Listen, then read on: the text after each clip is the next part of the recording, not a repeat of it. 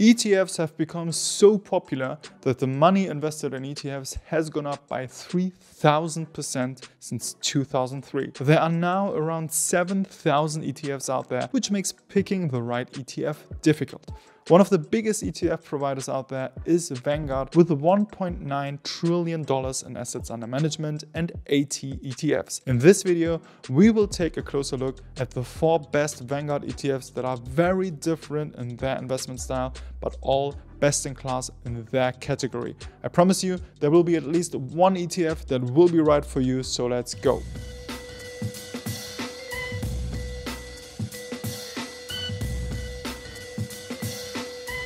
What's up everyone, this is FU Academy, your channel for financial education, and on this channel I share lifestyle, investing style and educational videos just like this one. So if you are new here, consider subscribing. Let's look at the first no-brainer Vanguard ETF, the Vanguard Total Stock Market ETF, ticker symbol VTI. The objective of the VTI is to track the total US stock market, so not just the 500 companies of the S&P 500. The VTI tracks the CRSP Total Market Index. It's less well known than the S&P 500 index, for example, and in fact the CRSP index is only followed by Vanguard's VTI ETF and by no other ETF provider. To be included in this ETF, a company only needs to have a market cap of at least $10 million, so compared to the S&P 500 ETFs, the VTI gives you access to more companies and ultimately a higher diversification. The VTI has a total expense ratio of 0.03%, which is very low. There are actually just a handful of ETFs that are even cheaper than this one. ETF costs are displayed as total expense ratio. It shows you the operating costs that an ETF provider has for setting up and running a fund. These can include management, trading, legal and auditor fees. Its performance over the last 10 years was solid with an annual return rate of 16%. If you compare it to the S&P 500, then you can see how both have been moving side by side. This ETF has a fund size of over $260 billion and it's the third largest ETF globally. A high ETF fund size means high liquidity, which is great for you because the price of buying and selling an ETF is closer to the market price. A large fund size also shows a high demand and that an ETF is doing well, which means that there is a less risk of that ETF being shut down, which is also good for you. So make sure you invest in ETFs with a large fund size of $100 million and more. The VTI invests in over 4,000 companies, which gives you a nice diversification. It includes the 500 S&P 500 companies as well as an additional 3,500 smaller stocks. These 3,500 smaller stocks are known as mid-cap and small-cap stocks. In fact, the S&P 500 companies alone make up 80% of the VTI, and that's because this ETF, like most ETFs, is a market cap weighted index. It means that companies with a higher value also make up a higher share of the ETF. The opposite of this would be an equal weighted index where all companies have the same share of an ETF, no matter how big and valuable a company is.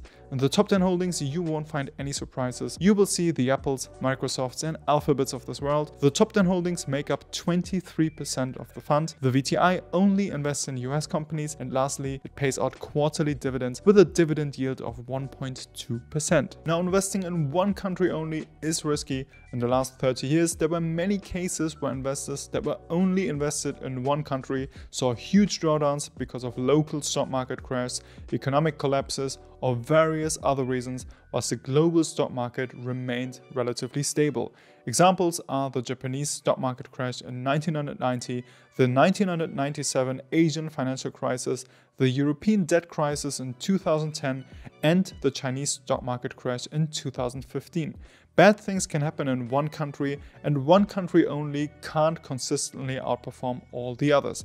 That's why it makes sense to invest globally. And that brings us to the second Vanguard ETF, the Vanguard Total World Stock ETF, ticker symbol VT. And that one invests not just in one country, but in 47 countries. It tracks the FTSE Global All Cap Index, and the great thing about this ETF is that it covers 98% of the global stock market. The VT is a one-stop shop ETF that that gets you all the diversification that you need in one ETF. The VT has a ridiculously low expense ratio of 0.08% considering what it does. Its performance over the last 10 years was solid with an annual return rate of 12%, not quite as high as the S&P 500, but if we look at the decades before that, then international stocks have regularly outperformed US stocks. The fund size is $23 billion, so super liquid. The VT invests in over 9,000 companies. The top 10 holdings make up 14% of the fund, which is more balanced than the other ETFs of this video. So the VT invests in 47 countries in both developed and emerging markets. But if you look at the country breakdown, you can see how heavily this ETF is invested in the US. That's because the VT is also weighted by market cap, which means that more valuable companies have a higher weight. And at the moment, the most valuable companies come from the US.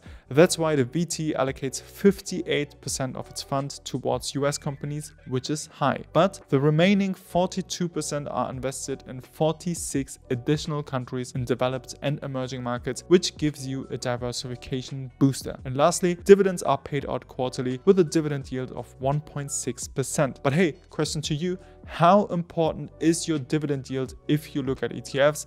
Let me know in the comment section below. Now, the global stock market performance has been very strong in the last 10 years. One investment style that has performed even better than the market were growth stocks. Growth stocks are usually younger and smaller companies that are in the beginning of their life cycle. The main feature of these companies is that they grow their profits or revenues faster than the average market.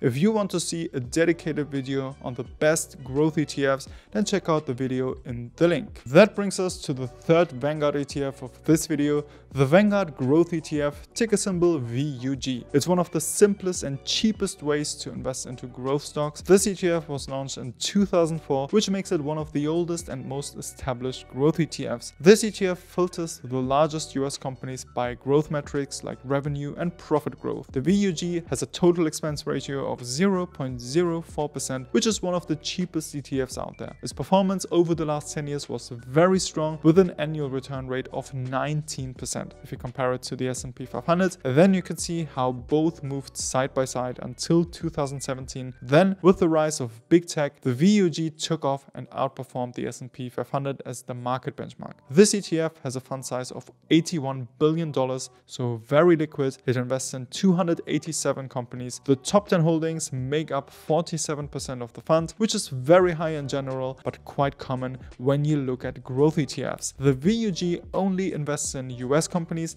and pays out dividends every quarter with a dividend yield of 0.5%. Something to be mindful about is the sky-high PE ratio of 37. You will see that most growth ETFs have an above average PE ratio of 30 and more, but 37 is high even for a growth ETF. Another investment type that is booming at the moment is ESG investing.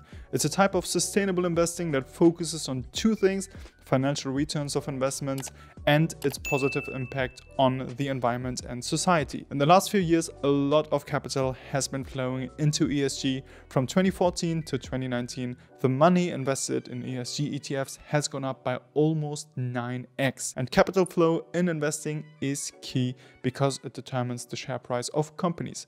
If you want to know more about ESG investing, its benefits and performance, then check out the video in the link. And Vanguard has very interesting ESG options, which brings us to the fourth ETF, the Vanguard ESG US Stock ETF, ticker symbol ESGV. This ETF does negative screening, so it excludes companies from ESG unfriendly industries like adult entertainment, alcohol, tobacco, weapons, fossil fuel, gambling, and nuclear power. This ETF has a total expense ratio of 0.12%, which is the highest amongst the 4 ETFs of this video, but one of the lowest you can find in the ESG space. The ESGV was launched 3 years ago, so you don't have a long performance history, but in that time it has outperformed the S&P 500. This ETF has a fund size of $5 billion, which is large enough. The ESGV invests in over 1,500 companies, which gives you a very very nice diversification. The top 10 holdings make up 28% of the fund, which is high. It only invests in US companies. And lastly, the ESGV pays out dividends every quarter and the dividend yield is 1%. So there you have it, 4 Vanguard ETFs that are very different but all best in class in their own categories.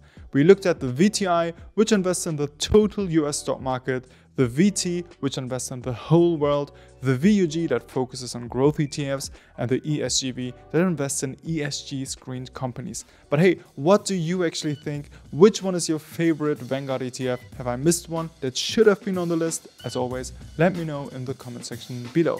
I hope that this video could bring some value to you. If you like what you saw and you want to support this channel, then please make sure you subscribe. Thank you very much for doing that, and peace.